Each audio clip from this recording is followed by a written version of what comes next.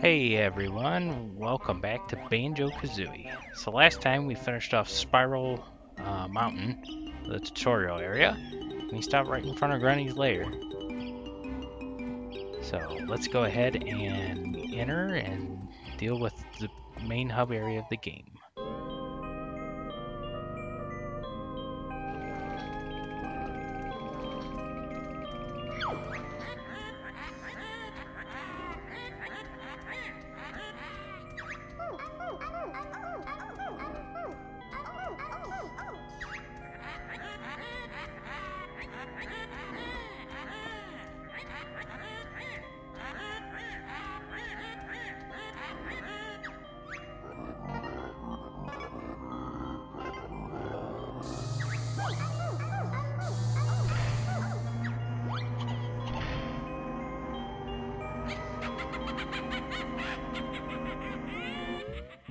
Alright, welcome to Gruntilda's lair.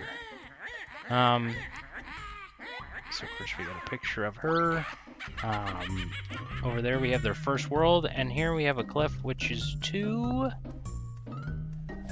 slick, or the angle's too much for Banjo to handle, so we'll have to take care of that pretty soon. So really, because we can't enter our first world until we get our first Jiggy, which is right here.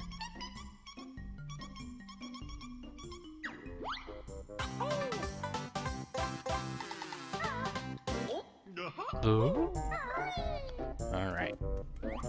So now we have a Jiggy, so now we can go ahead and enter the first world, which is Mumbo's Mountain. You'll notice that the music changes depending on what area that you're at, so there's our first portrait. It's missing a jigsaw. We put the piece in, we're all good to go. Bottles is telling us how to do this.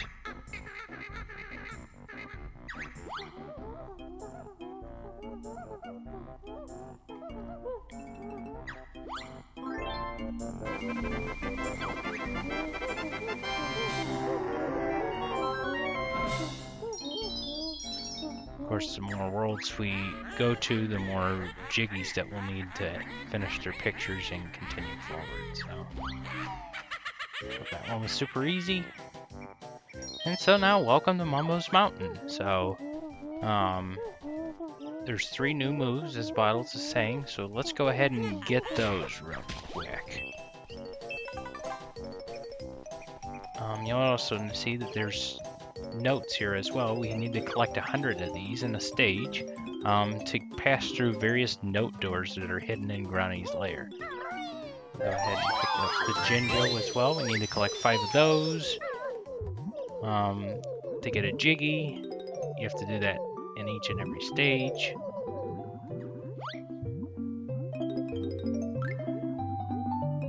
And so, main reason to play the Xbox version over the N64 version is because 1, it looks a lot better, and 2, the notes in the original N64 version, I think I may have covered this last time, reset every time you die or you leave the stage. Jackass. And so that was a big issue where it was like, okay, well, it's not too bad right now, but you know, there's other stages later on in the game where just absolute pain in the asses to get through. So it's like, okay, that was due to a memory limitation with the N64 version that obviously could work in this version. So they just went ahead and made it now that even if you die, all the notes that you've collected are already gone and you don't have to recollect everything over again, which is really helpful in Rusty Bucket Bay. So here we've found Bottles. We're going to learn the Talon Trot, and this lets us get up steeper inclines. So, oh yeah, and if your energy is low, Bottles will automatically refill it. So it's a good way to get some energy. Get our first Jiggy here. 10 of us in each world will help you progress through the Witch's Lair. So there's 9 worlds, 10 in each of those worlds, so that's 90, and then 10 in Gruntilda's lair. So a total there are 100 Jiggies in the game.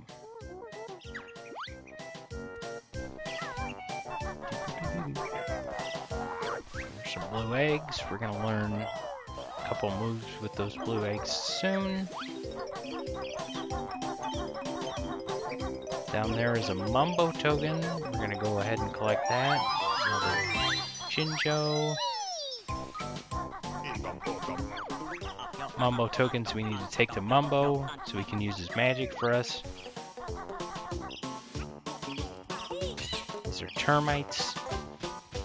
Notice how they just explode in the body pieces. This is a good thing.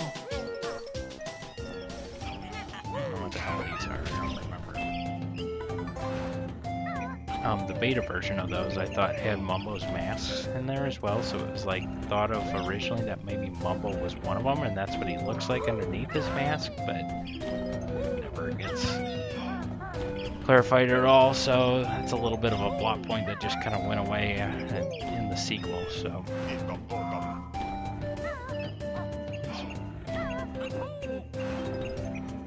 Need to get ground bottles here.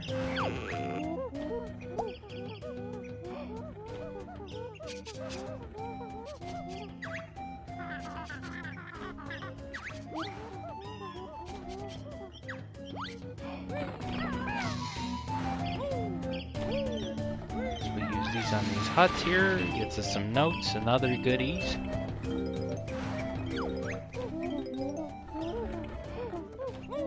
We've already collected 51, which is over half of the notes in the stage. There's 100 notes in each stage. And that was he was telling us that's the first gate up that steep incline in Granny's lair. So I could just exit right now and be content, but oh no, this is gonna be 100% run. So, because I mean, basically, when all's said and done in the game, you pretty much need most of the jiggies and the notes anyways to get everything, so might as well just clear out each world and not have to worry about it. There's the statue, live statue. Every time I save and quit, my lives reset, so. And there was a jiggy in here, yay! Okay, so we come back to the totem. Go down here because there's a jiggy here. It plays that animation every single time, as long as you're normal Banjo and Kazooie. Animal transformations, which I'll show later on, when you get that, a jiggy, there's no animation for those, and the animation was completely removed from Banjo Kazooie. So there's also a special animation once you get all 10 jiggies in each world as well, which I don't think we'll see it in this world because I plan on getting the animal transformation, or using animal transformation as the 10th jiggy. So, but we'll still get to hear the fanfare, which is good. We've got 4 of those already, so we're almost good to go on that. You see there's a little alcove to the left over there. I'm going to... There we go. Got our honeycomb pieces. There's 2 in each stage, so we've already got 1. The other one is actually on top of the totem pole, but it's too high for us to climb up, so... What the hell? You didn't make the noise. You just started going forward like, let me try to sneak by here. Those bulls are...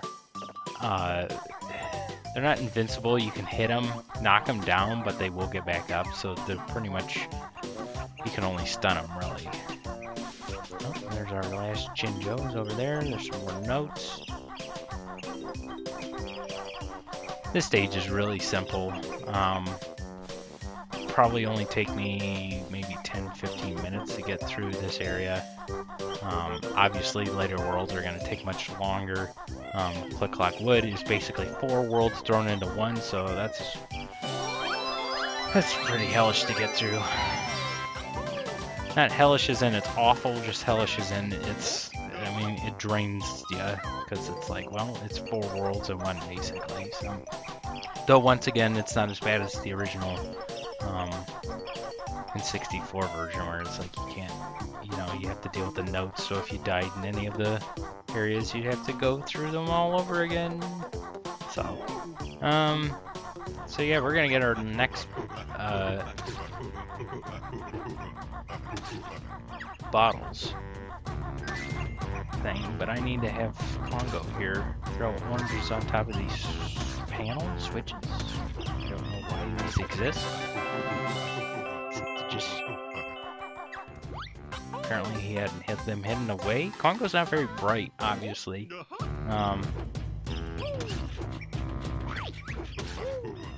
And there was an orange sticking out that was actually 3D compared to that flat object over there. This monkey over here wants some oranges. We're gonna give him an orange so that this platform can then go up. Chimpy, like Congo's oranges.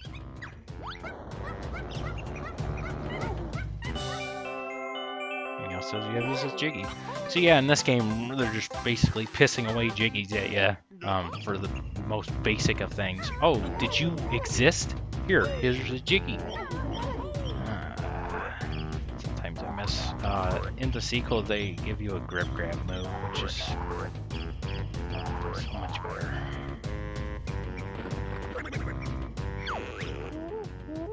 Time for the buzzer to learn the ancient ways of the egg. Hold the right or left trigger, then press Y to shoot an egg forward.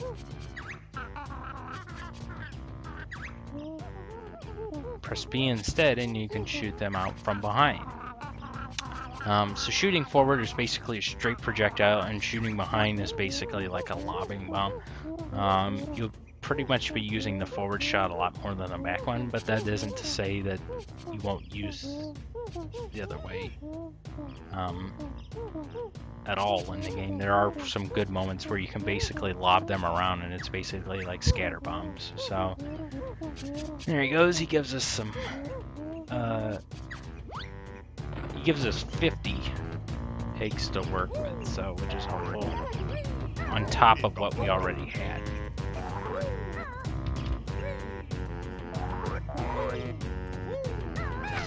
Gonna hit this this Gruntilda switch over here, which causes a Jiggy to show up in the overworld. That incline above the mountain is way too steep even for the Talon Trot, so that's what we're gonna use the animal transformation for. So basically it's, yeah, we've got it all figured out. Right. I just beat Barch. That was stupid. Don't mind me, just being dumb. Sometimes I miss that grab. Okay. I just did it again. Oh, because I'm hitting X.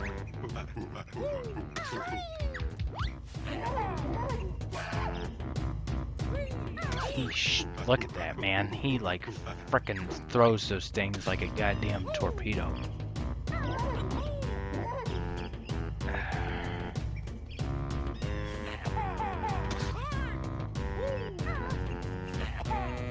There you go, one more asshole.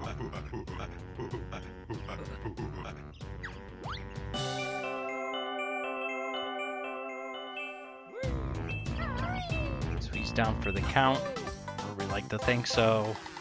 Except the minute you like leave, he goes back to his old ways of throwing shit at it again. So even though we beat him, he's still an ass. And that's the last time we'll see Congo in this game. He actually does return in the sequel.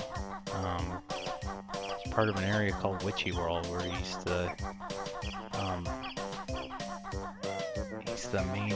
the big tents guy, I guess, or ticket salesman, I want to say.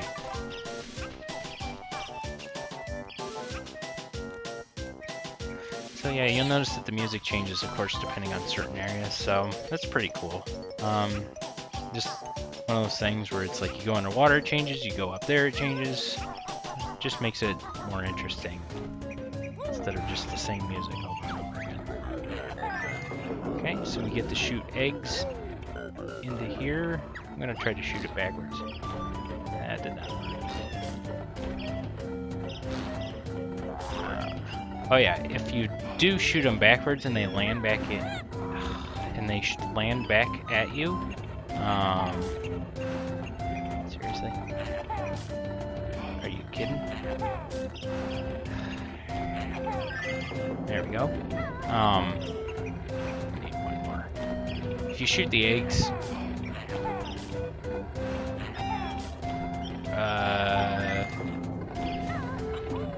weird hit protection there.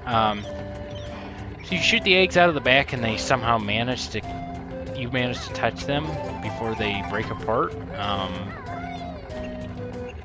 They'll go back into your inventory. So, but I always hate how the frickin' eggs work in this game, because look at this shit. You're right there. Jesus Christ.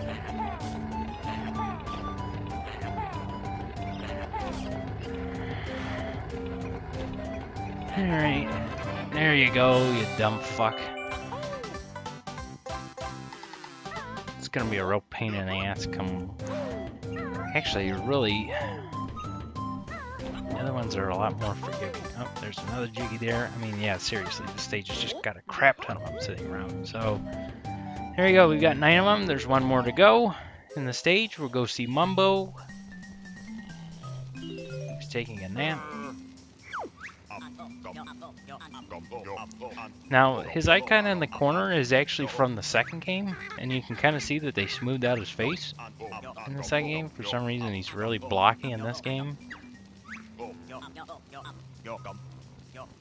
Yeah, I know. I need 5. Pretty sure you have one in this room. Or if he doesn't, I know where it's at.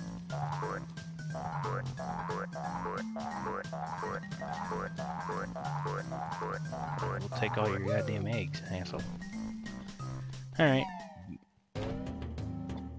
It's actually in the termite mound, so...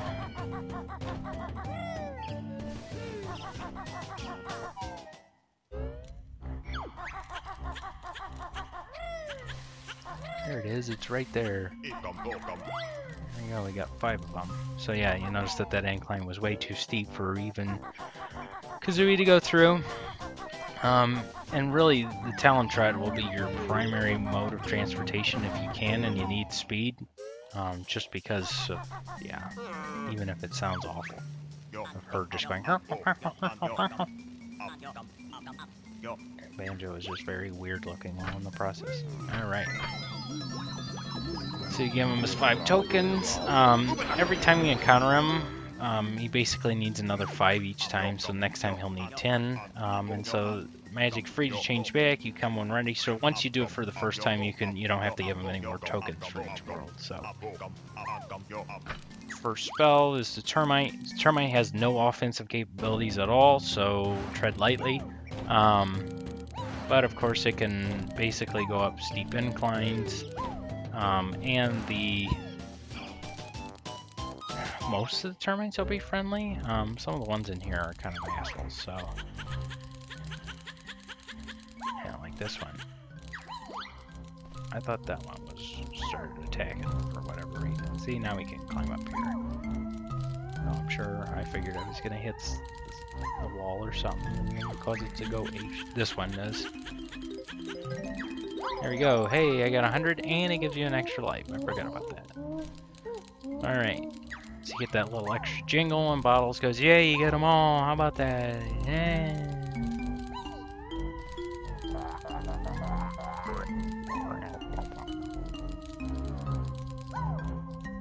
Alright. Carefully walk out here. The light doesn't really matter because I'm just gonna do a world at a time. So there we go, last Jiggy of this area.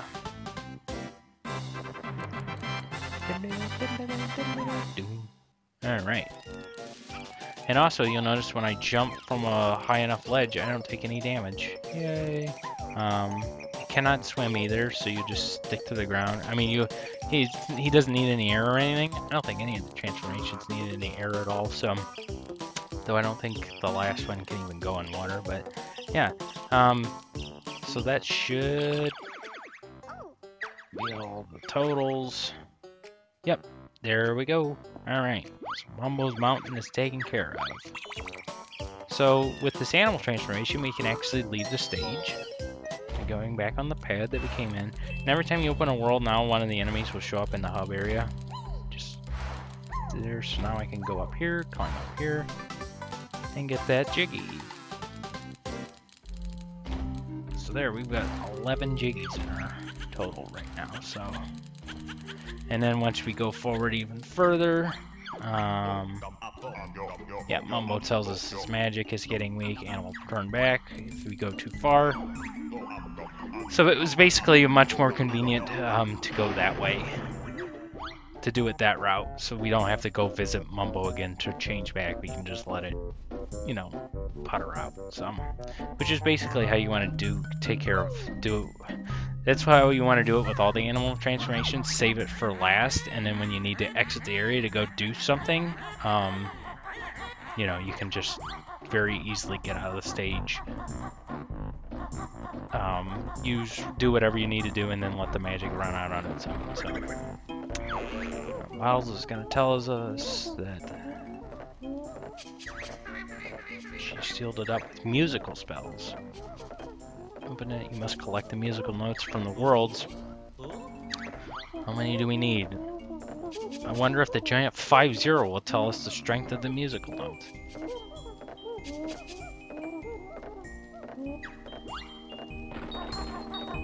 Well, luckily we got 100, so we're double that.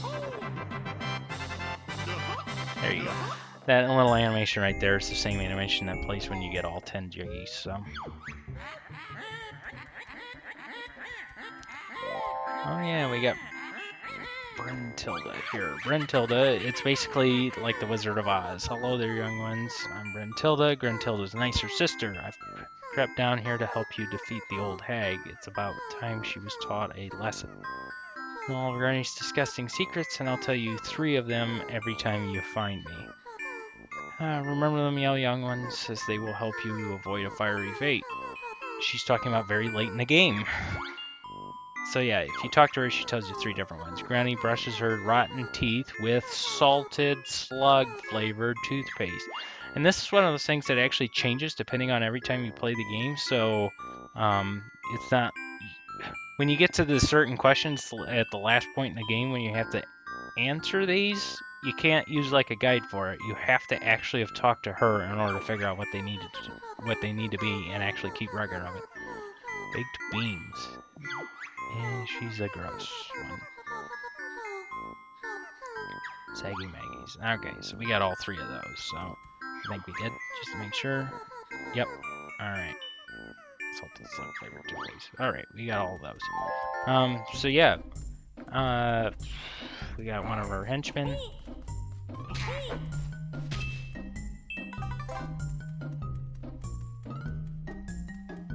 So if we go down here, there's one of these cauldrons here, and I like how Banjo just snapped while I was in the air. Activate a magic cauldron or 2 to create some sort of shortcut. So you'll find a few of these in the world, in our lair, to easily. So when you get, so instead of having to walk through her entire lair, because every time we save and quit, we'll start back at the entryway. So this will make it easier once we do find the other cauldron to warp back and forth. Each floor has usually a piece of her at some point. There's our next world, which is Treasure Trove Cove. To remove pieces that you've already put down, move the right stick down. Once the picture is complete, all the pieces are stuck there permanently. There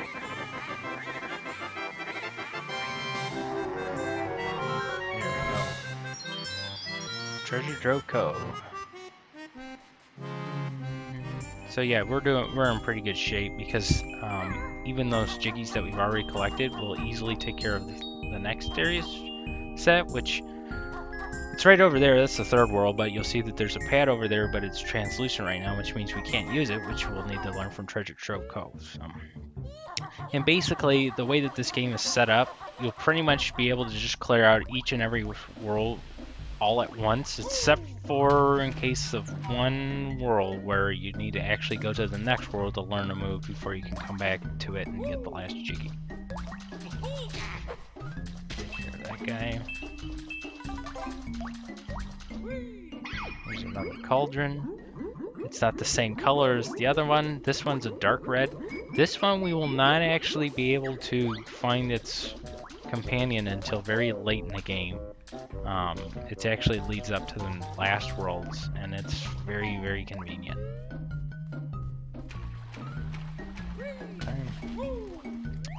So up here is Clanker's Cavern, which is the third world's area. 180 notes for the next musical door, so yeah. Got 100. Down here, I'm gonna show this off real quick.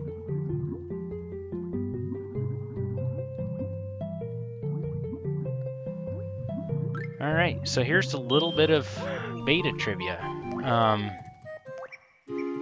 So this, you'll see, is Click Clock Wood. Click Clock Wood is actually the final area of the game. And its pad is not here right now. You'll actually need to hit a switch once you get up to the Click Clock Wood area.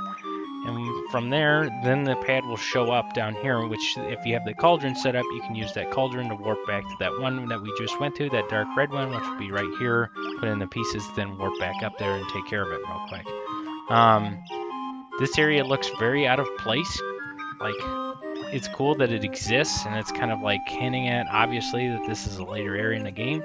But this forest, yeah, it looks out of place because it's actually, or it's been thought that this was supposed to be for a beta area that didn't make it into the final game, even though there's a picture of it in Banjo's house called Fungi Forest. I think that's what it's called. I believe that's what was supposed to be here. But instead they were just like, oh, well, we removed Fungi Forest and we put Click Clock Wood, so there would have been like 2 forest areas in the game. So yeah, that's a little bit of a beta thing. There's another Brentilda thing. Hog breath. Jesus Christ. Putrid parrot puke is her favorite smell. I wonder if it smells like Parmesan cheese.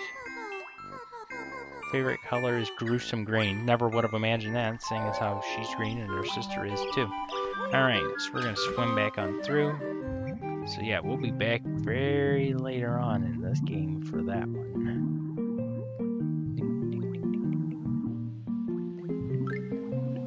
I love this theme. I mean, it's kind of irritating if you think about it, because that's all it plays, but it also has some cool remixes going on with this. So. Okay, so here is the entryway to the next area. You'll need to flip-flap to get up there. That's not a flip-flap, this is a flip-flap. So next time we're going to cover Treasure Trove Cove, get all the jiggies, get all the notes, get all the honeycomb pieces, or, you know, honeycomb expansion pieces, all of that jazz. Then we'll go back and get the